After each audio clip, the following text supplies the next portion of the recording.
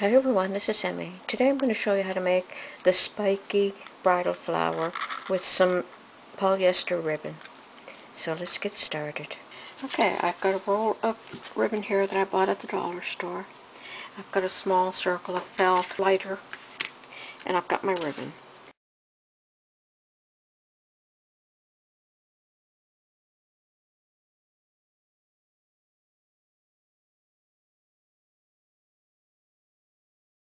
Okay, so you're going to take your first strip, fold it in half, cut this on an angle, like that. Hold the two sides together and melt that. And that will seal it like that. After you have this fused, this section, crease it with your fingernail just to flatten it out. So now on this end you're going to pleat it, but you should pleat it so that this side is up and this side is up. So you want both of these sides to be facing up. So then just pleat it like that, and you're going to melt all those. And just pinch it. And that's how you're going to make all of your petals.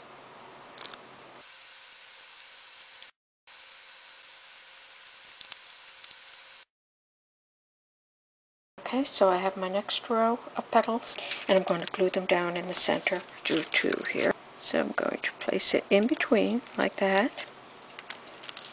I'm going to go all the way around.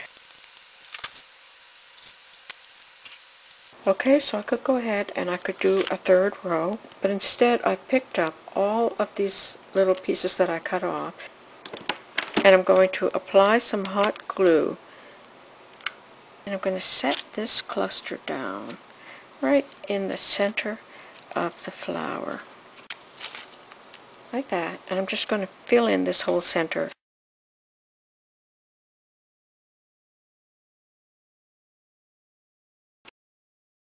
And there you go, you have a lovely bridal flower.